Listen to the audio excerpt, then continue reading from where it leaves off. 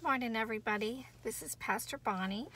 Usually I do painting lessons, but the Lord put something on my heart. It's actually been on my heart for a couple weeks, and I'm actually in my car. We had a wonderful church service, but my husband's teaching second service, so I caught a nap and spent some time in prayer. So anyway, please disregard my setting. Normally I would try to do it at home, but I thought I'll take advantage of the quiet time. So he put on my heart that I have this new book came out, and this is the book. It's called The Way of the Seer, and it's your guide to experiencing healing, intimacy with the Lord, and the spiritual realm for yourself. So while I was waiting for my husband, I actually did the lesson myself in the book, and it's just so profound, and I really felt like he wants to talk to your heart about some things in your life. So what I'm going to do, I would like to share the lesson that I did today and just be authentic and real with you and share what God put on my heart. And I believe that he wants to talk to you today specifically. And for those of you who subscribe to my channel for the art lessons, I have another painting that I'll be doing this week, and I can't wait to share that with you. And for those of you who just need prayer or you need an encouragement, I believe that this is for you today. If you decide you want to purchase the book, I do have a special running on my Etsy site. If you purchase the book, you'll get a free leather wrap bracelet, and that's a great value. I sell those for $40 a piece. But the Lord just put it on my heart to give you something special and a hug from my heart to yours. So I'll put that in the description box. It's also available on Amazon. If you buy it on Amazon, just let me know, and if you send me your address, I'll send you your bracelet too, because I want everybody to be blessed. So the name of this one, I'm going to read it to you. The name of this one it's actually chapter 17 in the book, and I just did it this morning. It's Abigail is the title. The scripture is, "Take delight in the Lord, and he will give you the desires of your heart." This is one of my personal all-time favorite scripture passages, and I have found it to be so true throughout these many years that I have personally known the Lord. This passage says that when we take delight in the Lord, he will give us the desires of our hearts. It doesn't say he might, it says he will. Isn't that the coolest thing, to think that God wants you to have the desires of your heart? How does one take delight in the Lord, you might ask? There are many ways that are mentioned in the Bible. One way is to spend time with God in prayer. Jesus himself would often go away alone and spend all night in prayer and ask God to tell him what miracles to perform the next day.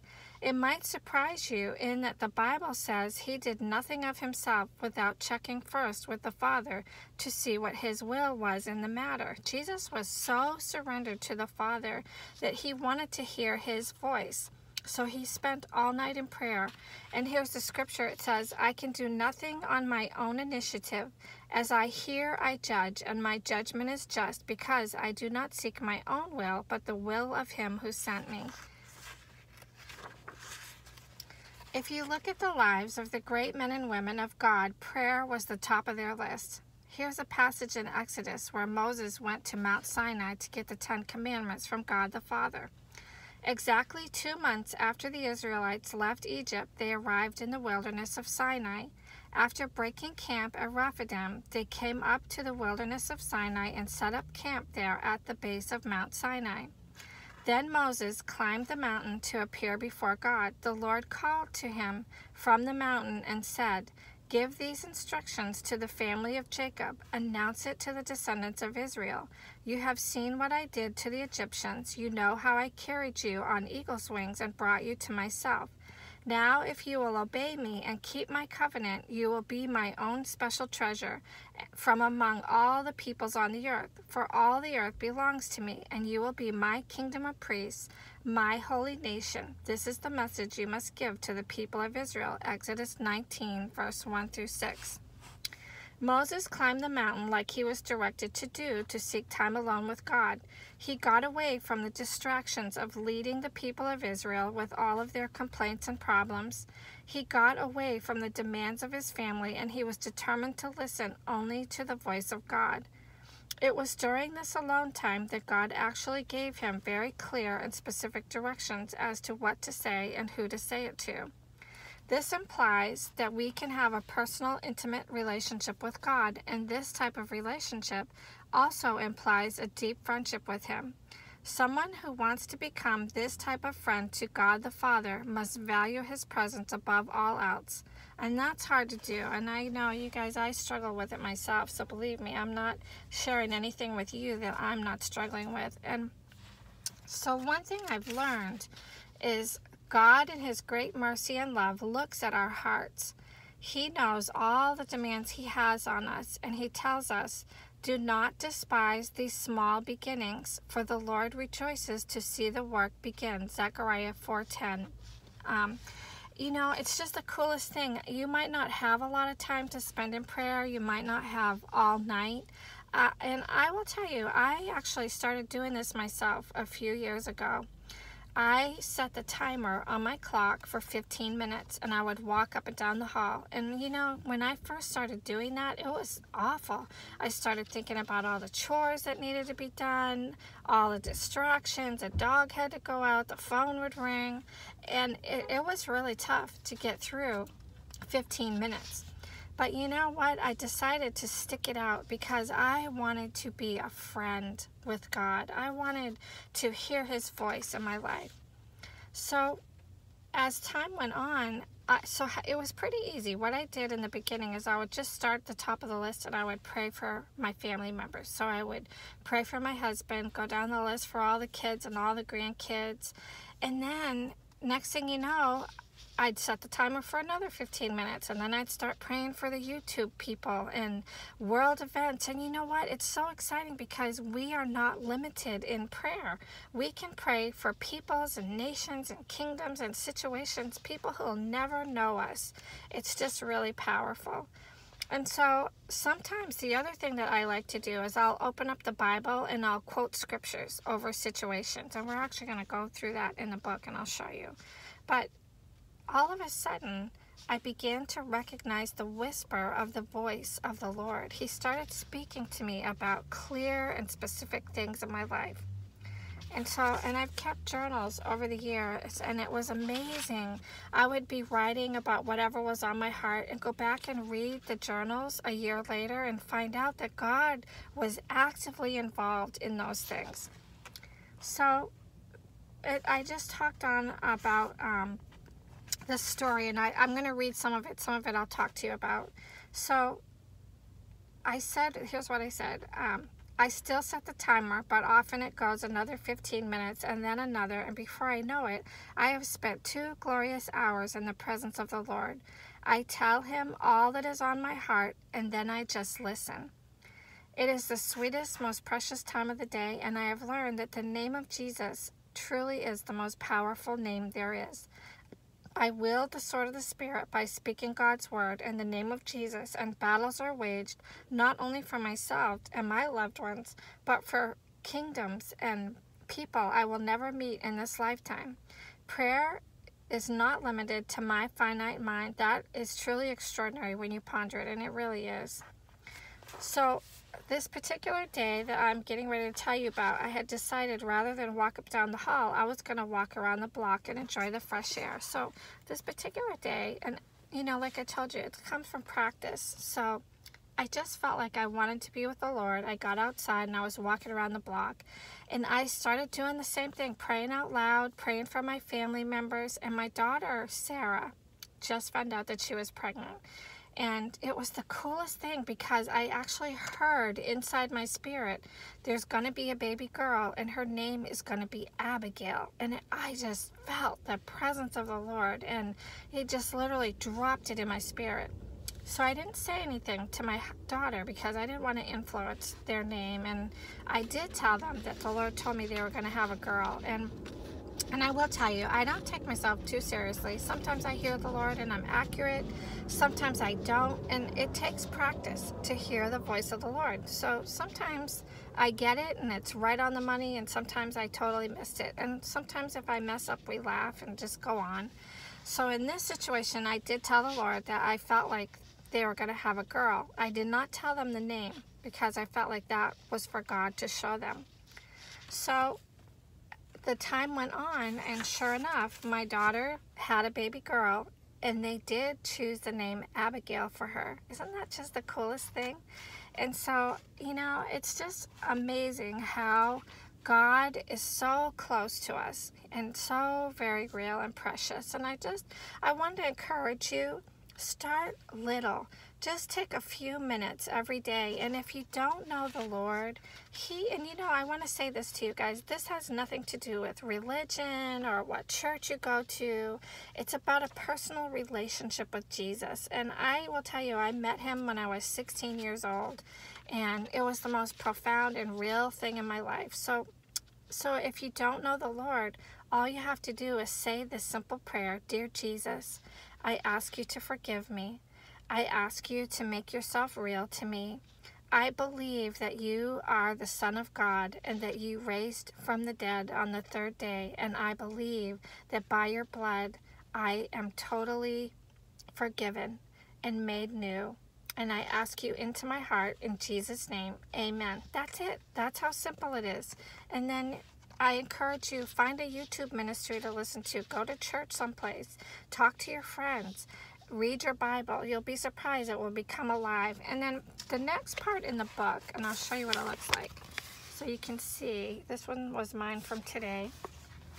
So every day in the book, there's a story to read, and then there's a prayer to write down. And I always put a scripture with it.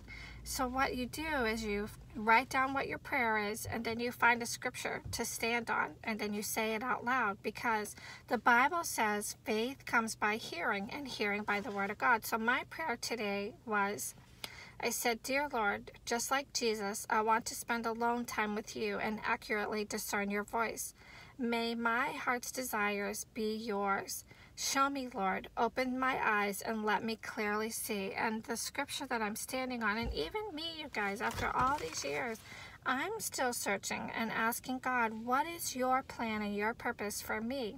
And I have this dream in my heart. I have a little Etsy shop called the Father's Market, and my dream is to get a house someplace and have a little barn on it and fix it up and put a classroom in it, and I want to make it so other people can sell things in there and be blessed too. And I just want it to be a place where people can gather. I see a wood stove in there, and I see benches and tables, and I want to put homemade pies and wonderful coffee and homemade soups, and just let people have a place where they can spend time and rest and buy pretty things. And that's what's on my heart.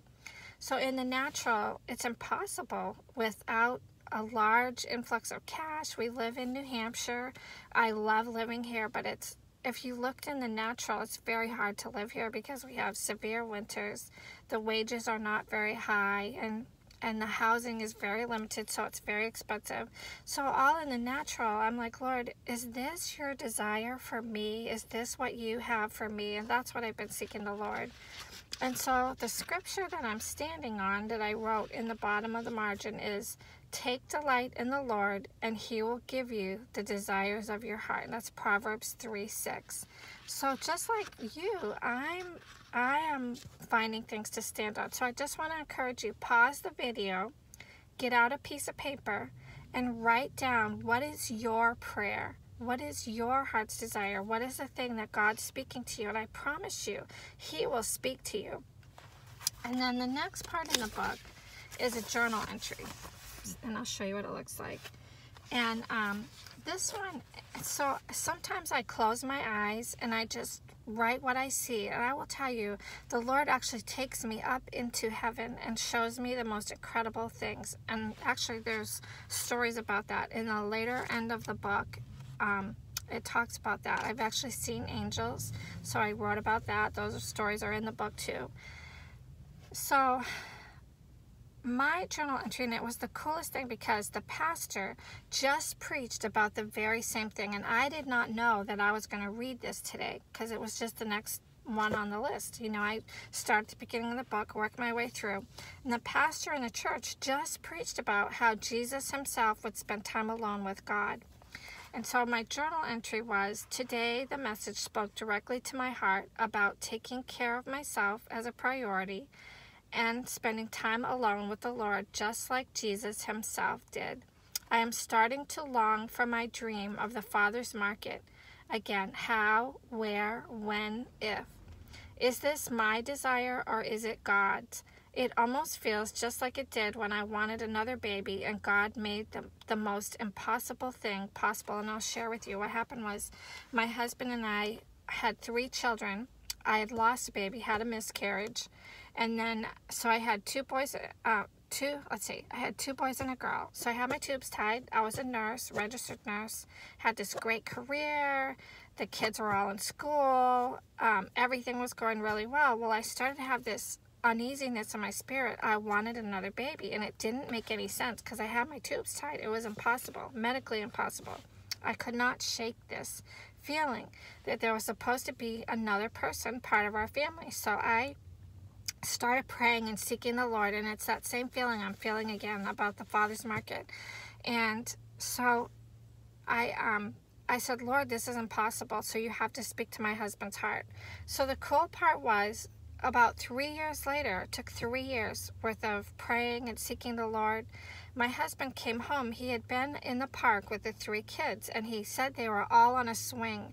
He saw this empty swing, and the Lord said, there's somebody missing from your family. And I said, I told you. So we went to the doctors. It was a $10,000 elective surgery. Now, my daughter's 25, so you can imagine 25 years ago how much money that was. So I said, Lord, if this is you, you're going to have to provide the money. He did. The insurance paid for the whole entire surgery.